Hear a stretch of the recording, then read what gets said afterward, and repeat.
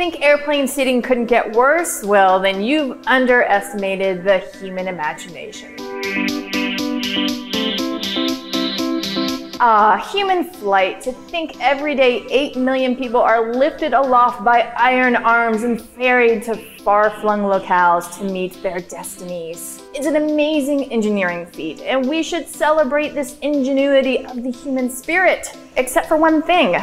Once you step inside the modern marvel that is the airplane, awe and wonder give way to disappointing cramped quarters and a number of unpleasant variables like delays, droolers, oversharers, and seat-kicking toddlers. Now, imagine a future where this happens vertically with kicking toddlers suspended above you, because Airbus recently filed a patent to do just this. But before we entertain that scenario, let's look at the present. 16.5 inches, that's all the room your butt gets these days, which is a 2.5-inch decrease from years past, all in an effort to cram more seats in. In fact, the International Air Transport Association is expecting a $29.3 billion net profit, up from $16.4 billion in 2014. This is due in part to increased air travel demand, but also record load factors, aka stuffing in as much human livestock as possible.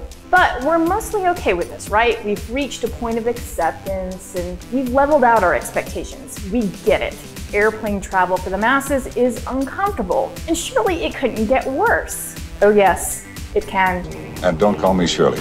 Behold, the economy class cabin hexagon, a patent filed by Zodiac Seats France on June 11, 2015. It features a 3-seat configuration with 2 seats facing the back of the cabin and the middle seat facing the front. Sure, you gain some shoulder room, but in exchange, all 3 of you get to stare at one another for the duration of the flight. Not awkward at all. But at least no one's sitting above your head. But wait, they could be, because on September 30th, 2015, Airbus filed a patent for stacking passengers, or in their much more elegant parlance, an elevated deck structure providing a mezzanine seating area in a substantially unused upper lobe of the aircraft fuselage. The patent allows for more than 1 seat to be suspended above you, so that spacious-looking cabin could be chock-a-block with humans. Also, how would you feel about being downwind from the seat above you? Sure, charcoal filters and seat cushions absorb some of the blow of human flatulence, but not all of it. But take comfort, these diabolical configurations may never come to pass.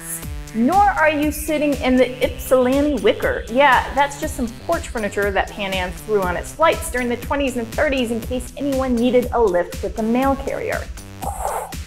Hello there, ladies and gentlemen. We're flying at an altitude of 20,000 feet. Right about now is the time for me to remind you to check back daily at now.howstuffworks.com and subscribe for more high-flying times.